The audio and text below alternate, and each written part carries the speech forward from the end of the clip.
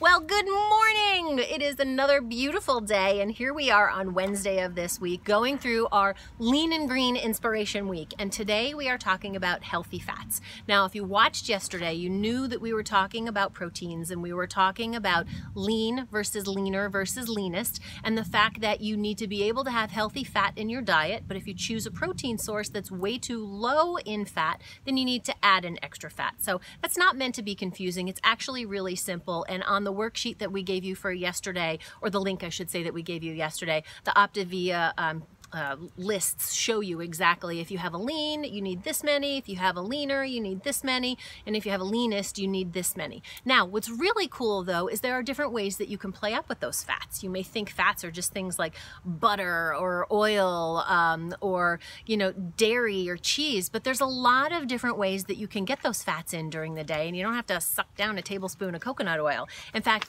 Optavia has come up with a whole healthy fats list, and I'm going to go ahead and put the link for that below so that you have it and you can download it. And it's it's actually 3 pages long, and it's really kind of cool because it includes things like, for example, they list monounsaturated fats and polyunsaturated fats, and they tell you at the top here, there's some specifics as to why they broke them out this way, but things that you can have that you wouldn't think of, like how about almond flour or nuts if you happen to like nuts. And you don't get a lot, you only get 8 pieces of nuts, or like 8 almonds for a serving. But then there's also the traditional things on here like that you would think of, like your mayonnaise and margarine, although you should never eat margarine. Blah, nothing but trans fats, and it's so bad for you. Seeds, right? Things like chia seeds, flax seeds, hemp seed, poppy seed, sunflower seed, things that you can incorporate, and how awesome would those be on a salad?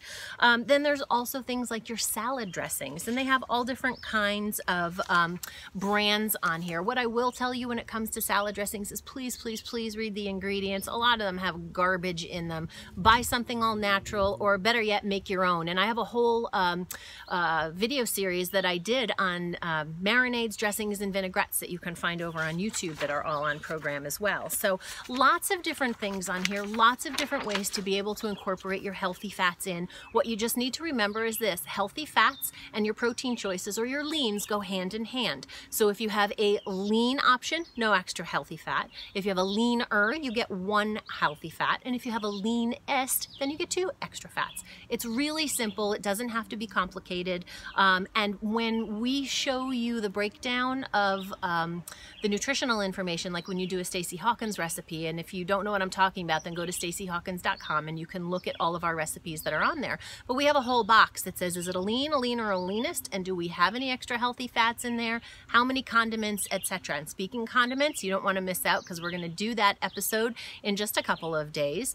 That's it. So I hope you enjoyed today's episode. If you liked it, please share it. There's a lot of people out there who could benefit from this, and I'm glad to be able to help and inspire you with this little tidbit of information today for those of you on the Optavia 5-in-1 program. Have a great day. Go out there and rock it, and make sure you're back here tomorrow morning to join me for day, what do we do? 1, 2, 3, 4?